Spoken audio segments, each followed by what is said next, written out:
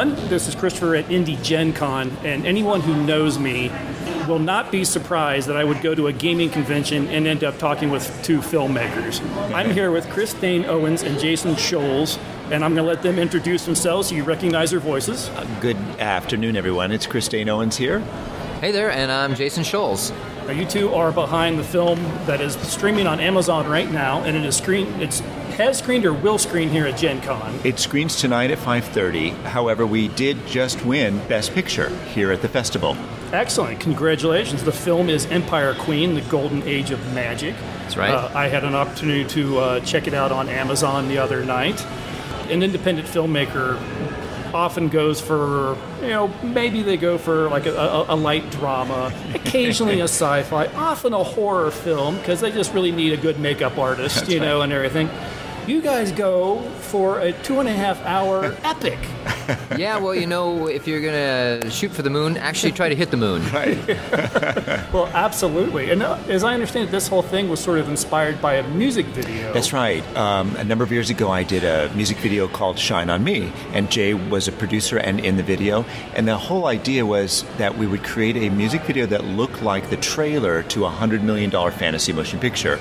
We shot it on 35mm film, and it did really well for us. It played internationally on television throughout the world. New Yorker magazine called it the best video of the year at that time. It was featured in Rolling Stone. And Hollywood came knocking and said, this would make a really cool movie. The costumes, the characters, everything you guys are doing, have you thought about that? And at that time it was like, well, it costs so much money to make a film. We'll put a pin in it for now. Well, cut to some years later, we actually found funding. We teamed up with some great producers and technicians, and we have a feature film that's winning in festivals and is on Prime Video, and soon to be on iTunes, Google Play, and Vudu as well. Excellent. I'll keep an ear to the rail, and when it does, I'll be sure to let everybody know. Now, the music video alone, as you said, it looks like a trailer to a the costumes, the set pieces, and everything is pretty astonishing and of high quality and everything. I have to think it was a little difficult to do that then, but was it difficult to then come years later and kind of match that when actually creating the film? Well, I'm not so sure if it was difficult. It was actually a bit easier because of the advancement of technology. Mm-hmm. And so we had already developed the themes of the visuals and so forth, so those were already in our mind of what we wanted to achieve, and it's just a matter of going out and finding the costuming and the settings to suit that. But with the digital era coming on in between, from when we first did the initial music video, there was another music video in between called Lightspeed. And that one actually showed us that we could do something long form for a fraction of the cost of what the initial music video had, what the budget was. So I think in a lot of ways we were enabled to do something very ambitious just by virtue of the times changing. Now, you filmed just in California, and I think I read Oregon? Yeah, we actually do have some Hawaii footage as well. So largely Portland, all over California, and a little bit of second unit in Hawaii. Okay, excellent. And a lot of the visuals, I did recognize what you were talking about with the being able to do the digitally, the sort of green screen visuals and everything as well to kind of help. Yeah, we did have a bit of green screen. That's quite minimal, though, relative to the overall film. I think out of the 100 shooting days, 90 of them were in outdoor settings. And so we probably had maybe 3 days on green screen stages for some of the castle interiors and so forth. But outside of that, everything is quite practical. Yeah. But you, of course, do throw in a really good-looking dragon. Oh, thank you. We appreciate that. Yeah, we do. Yeah, no, and it's interesting because if you can take a visual effect too far, and then it starts to break down. And I think Chris has articulated it best that Steven Spielberg highlighted that if you show too many frames of Jaws, it just becomes a big rubber shark. And so we took the same approach with our visual effects and the dragon of let's just create the feeling for him, give a taste of him, but let's not take it too far. Mm-hmm. Now the film. You've admitted it, and it's in some of the presses and everything. It does have little homages and shades of things like Lord of the Rings. Princess Bride, my wife was watching it, and she was thinking, there's a lot of Princess Bride in here.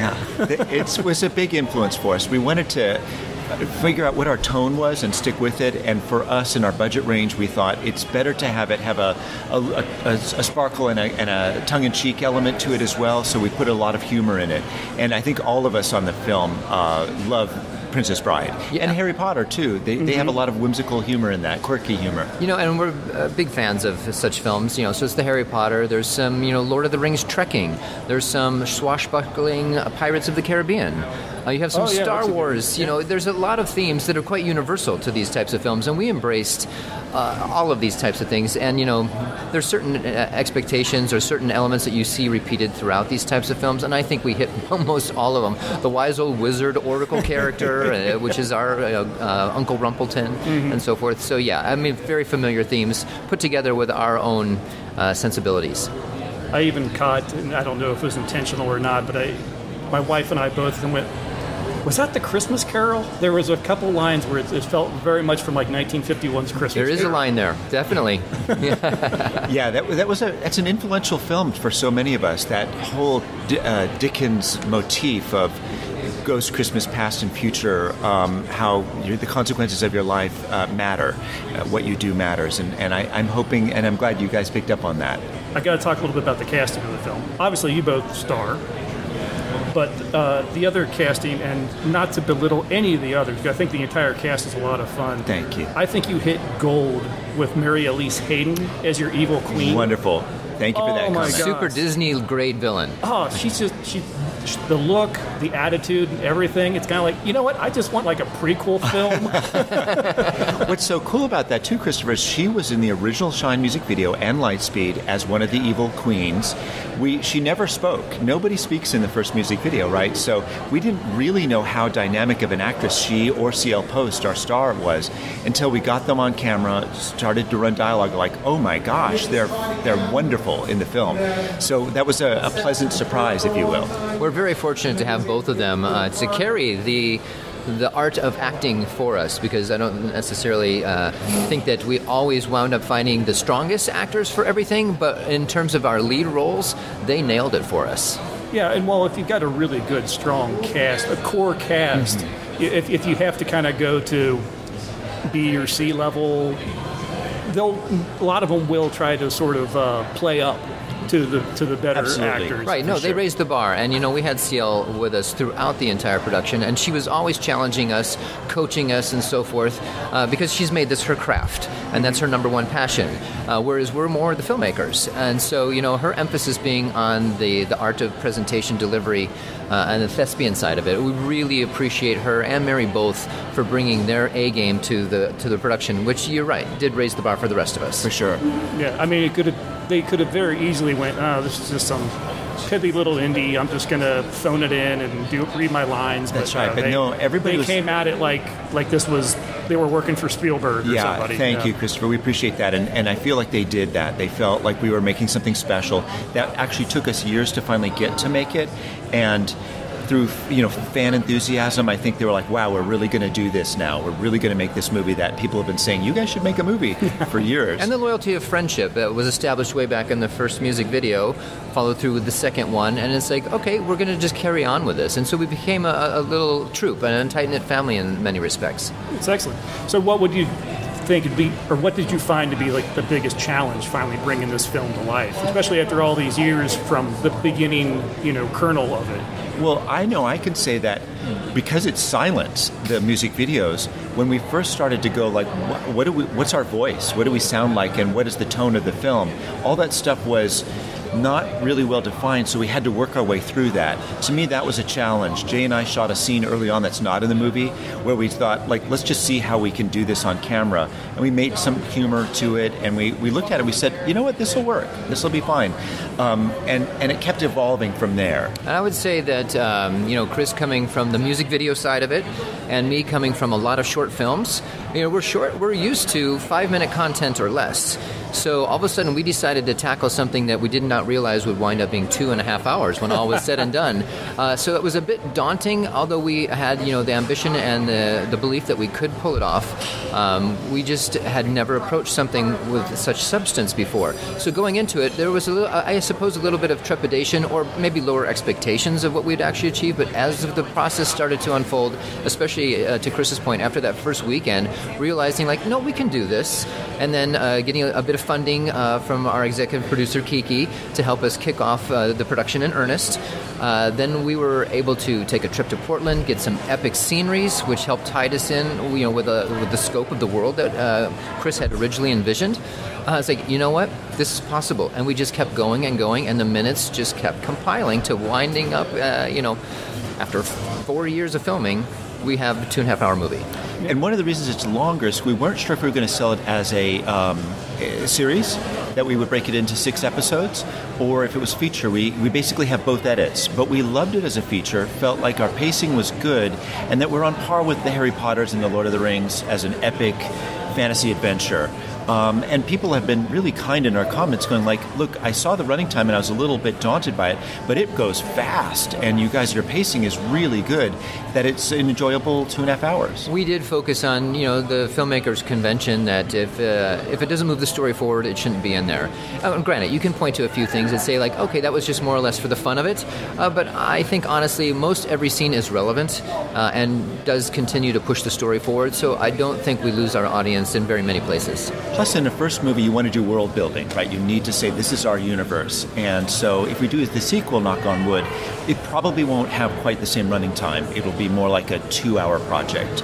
But you never know. We might just, because we want to go all around the world with it, it might wind up being even longer. We'll see. What was it? The last Peter Jackson one was nearly 4 hours or something? So, exactly. Yeah. That's right. Yeah, as far as the length, I was the same way when I started. I'm like, look, this can't be 2.5 hours. They must have some interviews or special features or something at the end of this thing. Like, no, okay, 2.5 hours. But what's fun is I was never at any point kind of going, when will this end? I was enjoying myself. Good. I was having a good time watching the entire, and my wife even stayed up for the whole thing. Okay. We're glad it worked out that way, because in our minds, of course, it's how it should be. So we're glad that the audience also received it in the way that we intended it to be received. And since the pandemic, haven't you found that when people are binging, they're going well, I watched 9 episodes of this show today, and I watched 8 episodes. So it's people have time to watch more, and they want to marinate in the world. Yeah, if we had broken this into a series, they would have watched it in the same day. Yeah, it's very true. Yeah. Right. Of it is that we intended for it to unfold and no wasted fluff in there, and we did trim things that weren't necessary. I realize now that there's certain elements. Chris would make some edits, and I didn't catch the fact that there were certain bits of dialogue missing. And I never missed it, and didn't even realize that they were gone. So you realize that there are elements in a film that you can do without. That initially you might be a little bit married to it, but at the end of the day, you realize that there is a leanness that helps to contribute to the final product. And so we did focus on that. I think people might ask, why would a film like this, why would it be screening at a gaming convention? And I think the easy answer is this really is like a Dungeons and Dragons campaign, visualized, complete with side quests and everything. And that made it fits probably better than anyone could imagine. Well, and the fact that, we weren't familiar with Gen Con personally ourselves until at WonderCon earlier this year.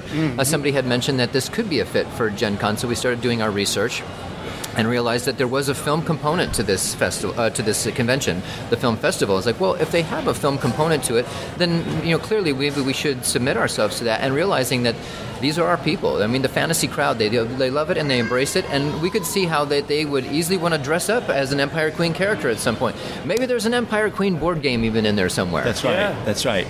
And for us, we literally got off a plane, got to this hotel, sat down in the room. We're there. They started the event. We had been there 15 minutes.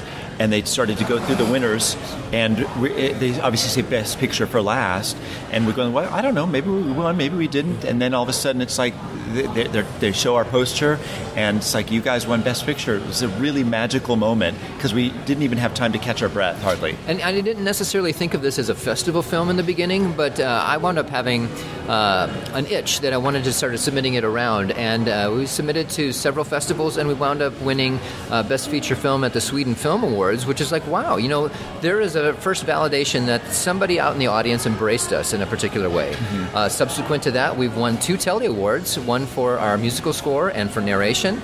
And then now we've just won this next Best Feature Film. So it's like, all right, I appreciate the validation of our audience. Mm-hmm. And you're getting international acclaim in yes. that too. And that's pretty impressive for a film that is kind of in the genre that's sort of naturally sort of European, mm-hmm. The Sword and Scent, the British, that's right, Robin old Hood, world Europe. Old world Europe. And so for a U.S. film, especially an independent U.S. film, to be getting the kind of international acclaim and going, no, you guys did good. Yeah, that kind of helps boost the little ego there and make you guys feel like you did a good job. Yeah, it's all, like Jay said, it's wonderful validation.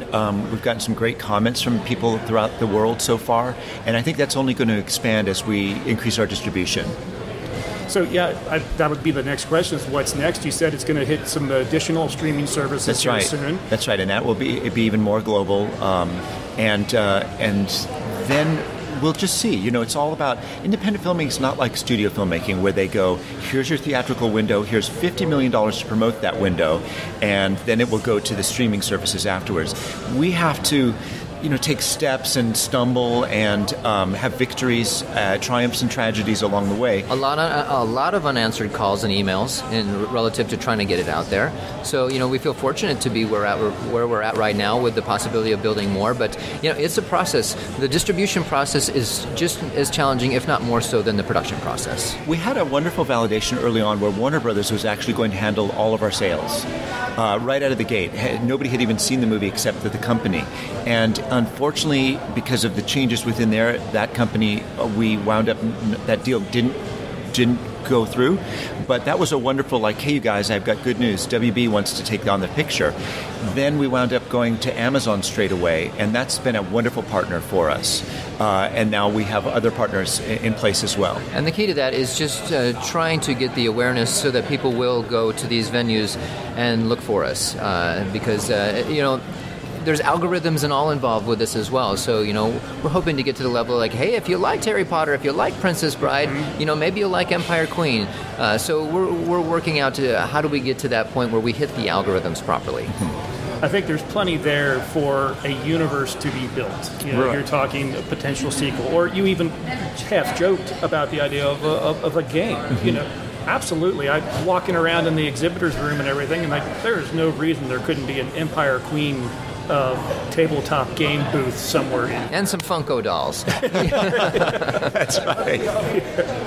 Yeah, Funko's the new action figure. That's right. You don't look for action figures anymore. You look for the Funko. Give me the Funko. Right. Yeah. You need a Commander Cross bobblehead. That's right. For sure. Everybody needs one on the dashboard of their car. Yes, perfect. Well, gentlemen, I want to thank you very much for sitting down and talking with me. Sure, Christopher. Thank you. I really enjoyed watching the film. Thank you. I'm looking forward to seeing how the Empire Queen universe expands. That's right. And I'll be watching out for you and watching out for you guys, whatever you do in the future. Thank you. Thank you. Really appreciate that. Thank you very much. And thank you for your time. It's a privilege to be here.